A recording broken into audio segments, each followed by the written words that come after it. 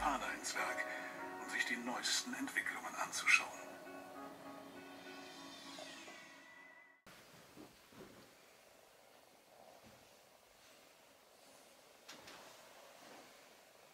Well, you just saw a little bit of a film about how the Japanese went over to East Germany and looked at the camera production and what they were doing over there making the cameras, and you can see that there was a copying going on of the Japanese camera industry of the East Germans.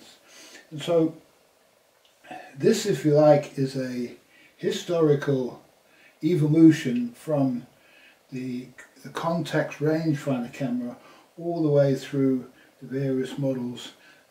All these models are German models, culminating in the Miranda, which was the first single lens pentaprism camera in Japan, and I feel the most important company to focus on, because it could have been the greatest, except it was destroyed in the same way that the German industries were destroyed. And so we're going to examine that in a little bit of detail later on in the video.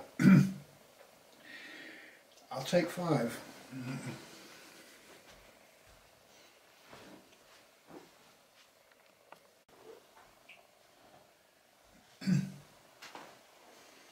Now, Japan was a highly developed empire before the war, together with the Russians and the Western powers.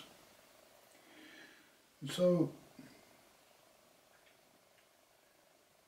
all of these powers had technology, highly developed technology and photographic technology. So the Japanese used to produce their own lenses and their own cameras, and in their own way they developed in a special Japanese kind of way, and they were highly skilled craftsmen who made these cameras. And so it wasn't necessary to create a camera industry in Japan after the war. It already existed, yet it was not copying so much what the Germans were doing, it was creating its own thing, if you like. And what happened after the globalists dropped the bombs on Hiroshima and Nagasaki and basically forced Japan to capitulate, otherwise face genocide, then the Japanese really became the slaves of the Western hegemony. And just like the Germans did, so the Japanese were in the same position as the Germans, except the Japan was wholly owned, if you like, by the West, and it could be used completely by the West to further the aims and ambitions of the globalists. So after the war, there was a similar takeover that happened in Japan as what happened in West Germany. And East Germany was the player, if you like, that was kind of more independent and the origin of camera production. Now, if you go back to just after the war, you'll see that the Japanese introduced a camera which is virtually an identical copy of this camera. Now, this camera was taken to the USSR, and the Allied powers must have somehow taken the same camera, the Contax, from Dresden and moved it into Japan quickly. We don't know how they did this. I'll put some pictures up of the Japanese camera that was produced, and you'll see the similarities between that and the one I've just shown you. Yeah, I'll put it a bit closer so you can see it.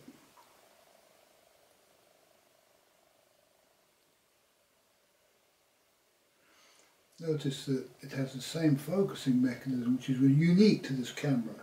And so this would all be patented, and somehow the Japanese were allowed to break all of the patent laws of the East Germans.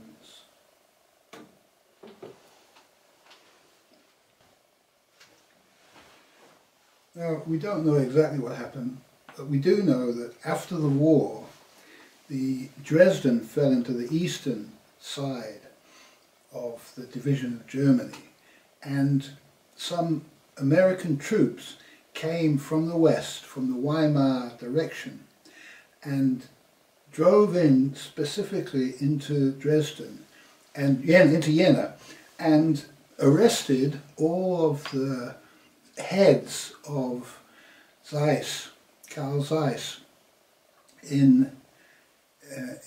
I presume it was in Jena, but it could have been Jena and Dresden, I'm not sure. Nobody's sure. And they took all of the drawings, the drawings, the diagrams, all of the plans for the camera production, and they, together with the 80 of the heads, against their wishes, to the west. They just bundled them up with their families and took the drawings and took them to West Germany. Now, Nikon Kogaku, before the war, was the main and only lens producer, apparently, in Japan. And although I question that.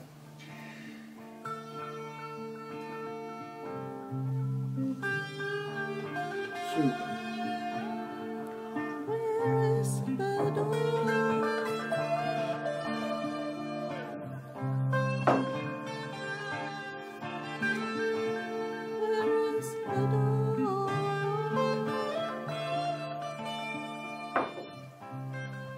Now, Canon was making a 35mm rangefinder camera, basically a direct copy of a Leica from about 1933, and Nippon Kogaku had made some lenses for Canon, and they seemed to be working together.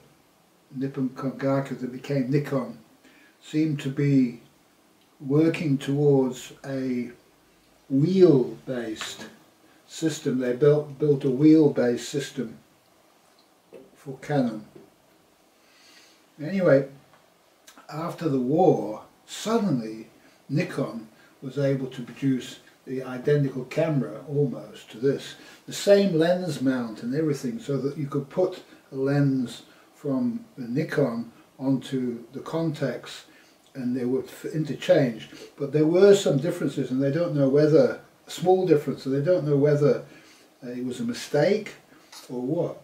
But it was something to do with the fact that they were making, Nippon Kogaku were making lenses for the Canon camera, and so there were some sort of shortcuts, in other words, to join the lens to the new context-based Nikon rangefinder, which may well have been made from the engineering drawings that were stolen by the Allies after the war.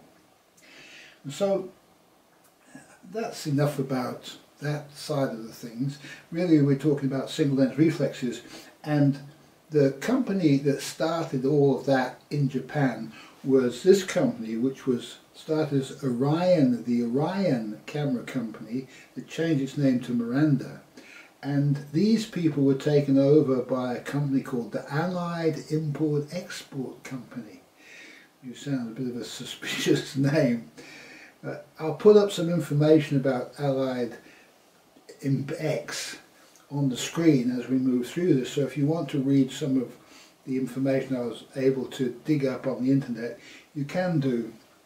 But basically, Miranda was taken over by the American company and bought out, if you like, and they were producing some very good cameras. In actual fact, this camera here is the pinnacle of the Miranda camera line, and it's probably as good a camera as you'll find anywhere on this table, anywhere in the house, because it is a finer version of the German cameras. It's made with smaller Japanese hands. It's very fine indeed. It's a heavy camera, well engineered. I would say that the lenses are not as good as the German lenses, but the actual system aspects of the camera are very, very good. You can take the top off. It's wonderful the way it works. And then you have your interchangeable finder system and so on. So it's a system camera, and it's the first camera. The Miranda was the first. I'll put up the original camera, but it's not much different to this. It's essentially the same engineering. They did round the corners off a little bit on this model, and just to make a few aesthetic changes, but it's essentially the same as the 1956 camera. And so this was the first single lens reflex in Japan, and it's not surprising because the guys that developed this were the people who made devices which could couple Nikon lenses to Contax lenses and Leica bodies, and they made the interconnecting pieces. And before they made this, they made a special reflex housing that you could put onto your Contax or Nikon, and it would convert it into a single lens reflex camera that you could look through, and I'll put some pictures of that up on the screen. And so that was and they made lenses. So they say that Nikon Kongaku was the only lens manufacturer, but there's talk about these people making their own lenses. This is a Miranda lens, and the strange thing is that they took Miranda, the Allied export company, and they changed its name to Soligor, and the Soligor is a tarnished brand. I remember my father bought a Soligor lens, and it was regarded as a fairly low quality lens. And I have a Soligor lens. This is a Soligor lens here, and you can see that the actual, it looks like it could well be the same. It definitely is made. This part of the lens is so similar to the Miranda. It could well have been the Miranda. That Miranda were the original lens making arm of Soligor, if you like. And I'll put an advert on the page about what Allied Impex did with Soligor, how they tried to create their own brand Soligor. And this was especially cheap as a Scotsman's brand. It's quite a funny advert of why anybody would do this with a high quality camera like the Miranda to sell it off cheap. All they did was sell it based on, to sell it at a price, just to shift boxes, if you like. And the people that made this were were fine engineer craftsmen. And it's just a shame really that they destroyed the company, and you'll read out one of the because they changed the ownership thing, they made it so foreigners couldn't own companies in Japan. And so one of the directors had to move over to Japan and live in Japan for them to carry on owning Miranda. And once he got there, he just messed everything up. He just told everybody what to do, and they produced some really, really bad looking, horrible looking cameras, which tarnished their name. And eventually, by 1959, they were one of the top brands, the top brand of camera in Japan. And in 1959, they stopped distributing them in Japan, and they only exported them, whether that was a requirement of the Allied X company or not, or whether the Japanese distributors refused to handle them because of the corruption of the company, if you like. I don't know. And what happened to the original engineers, they probably ended up at Nikon or somewhere like that. But that was the death of Miranda. By 1973, Miranda was finished. And so what started off as the greatest camera made in Japan, great system camera, better than the Nikon F, I feel, eventually became one of the worst cameras under the guidance, if you like, of the Allied Impex company. And I found remnants of Miranda in Switzerland and Germany. There's still remnants of the connections that Allied Impex had with the Europeans. Somehow they Miranda, and eventually the brand Miranda was used to bring out Cosina made cameras, and I'll show you that Cosina camera, which is so nice.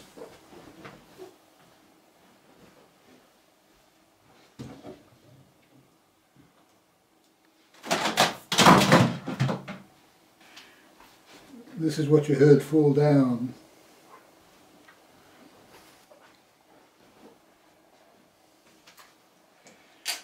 Yeah, this is the MS2. Going to turn it on. Beautiful little camera. So in the end, Miranda, the beginning and the end. In the end, beautiful little camera. In the beginning, a beautiful little camera. And so in the end, a beautiful little camera. And again, the name Miranda is on the Cosina lens, and a great lens it is too. And the name Miranda was on the original lens. So you can see that Miranda was vilified in the end to say there was nothing wrong with the name of Miranda, but Soligor, you can forget it. And the Scotsman of lenses, if you like, and cameras. They even had a Miranda with Soligor written across the top of it. It just looked so tacky and bad, it just destroyed the whole image of the camera completely. Okay.